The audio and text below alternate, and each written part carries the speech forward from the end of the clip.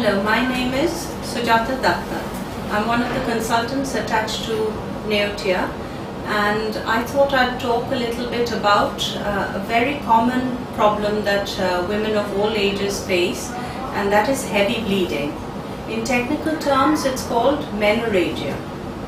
So there are a few things we need to discuss about it. First is, what is it, why does it happen, and how do we treat it? So if you're getting very heavy bleeding, you would get lots of big clots coming out during your periods. You could bleed for longer than the usual 4 to 5 days, and it can be accompanied by pain because of the large clots that the uterus is trying to get rid of. Also, heavy bleeding can be because of a number of medical problems, as also primary dysmenorrhea. That means if there is an intrinsic problem in the wall of the uterus, it can cause heavy bleeding.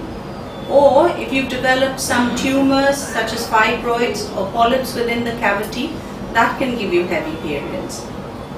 But sometimes we investigate everything and we still don't find a cause, and then we put it down to hormonal imbalance.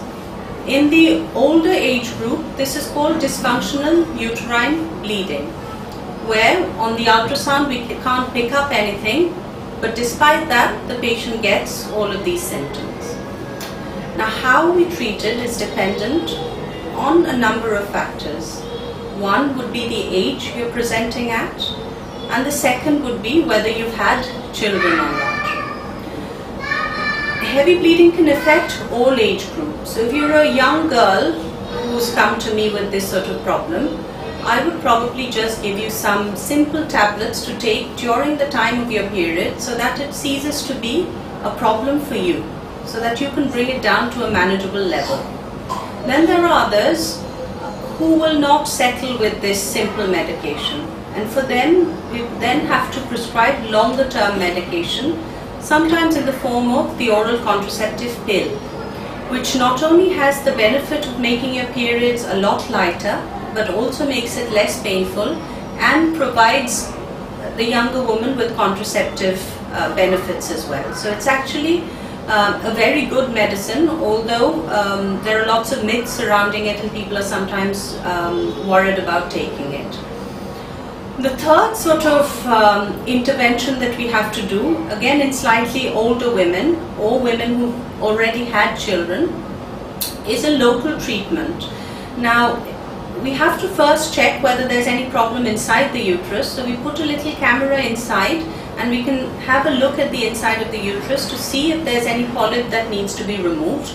And if not, we then do a little scrape to take out the unhealthy lining, and we send it off for a biopsy to make sure there are no precancerous changes. After which we can then insert a little coil called the Mirena coil, which has all the hormones inserted in it, and that actually keeps the lining of the womb thin so that you don't have this irregular heavy bleeding for the next 5 years. But after 5 years, this needs to be replaced, and it also provides you with contraceptive cover. If you go to older women still, or people who've got other problems that are picked up on ultrasound, such as large fibroids or big polyps that can't be taken out with just a D&C, then sometimes we have to resort to a slightly more more invasive intervention, but something that has a very good success rate, and that is called a hysterectomy, where we actually take the uterus out. In the olden days, it used to be a major procedure, and it had a longer recovery time of about 6 weeks or so. But with the modern technique, it's all become very simple now, because you can do it laparoscopically, which means the recovery time is very quick. You can go home in 2 to 3 days at most and get back to work within 2 weeks. There is less pain, there's less bleeding, there's less requirement for analgesia. And because it's done laparoscopically by keyhole surgery, the cosmetic results are very good and there's no big scar on the tummy. So this is the entire repertoire, which covers the various modalities of treatment that are required for heavy bleeding or menorrhagia. And one does not fit all, but we will certainly find some sort of treatment for you and tailor it to your individual needs.